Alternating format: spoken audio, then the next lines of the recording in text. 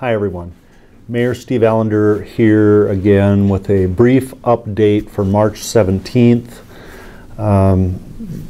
This whole COVID-19 situation is proving to be a rapidly evolving situation. So it's very important to get updates daily, not read something or hear something yesterday and rely on that. This is going to be one of the faster changing things we deal with. So as of today, all public events at the Rushmore Plaza Civic Center have been canceled or postponed for March. And the April events are dwindling as we speak. So more on that later.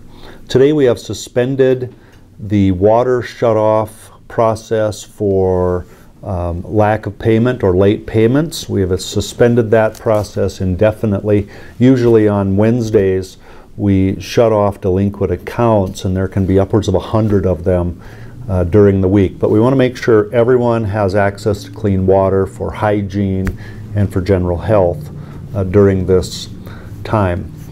We have canceled all non-essential meetings here in City Hall and in city facilities. And we are in the process of sending out information on how to pay your city utility bills. We're going to try to keep you from coming into City Hall and ask you to pay those bills through mail or by registering with an online account. It's very simple to do, and that goes for water, sewer, garbage, and also parking permits and parking fines as well. We're going to be practicing strict adherence to social distancing recommendations here at work, and we're constantly weighing our actions and how we might change those over time, given the nature of this situation that's unfolding. So just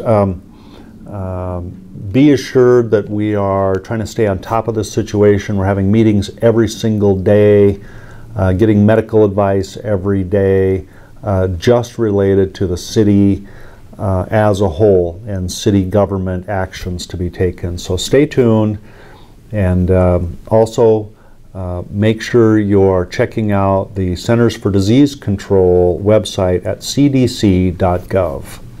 Thank you, and we'll talk to you soon.